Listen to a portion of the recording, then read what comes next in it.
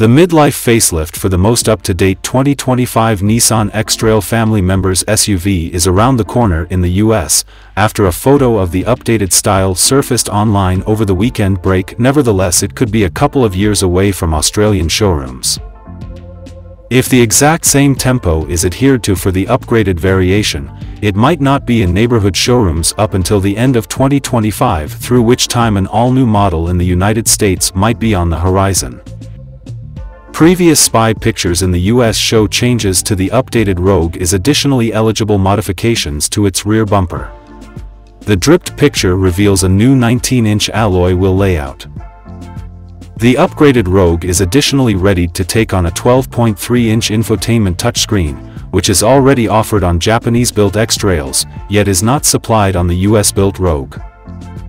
When the upgraded model comes to Australia, it is vague if it would certainly take on 1.5-liter turbocharged 3-cylinder engine, 150 kilowatts per 305 Nm, People Designs, to replace the present 2.5-liter non-turbo 4-cylinder petrol engine, 135 kilowatts per 245 Nm, available locally.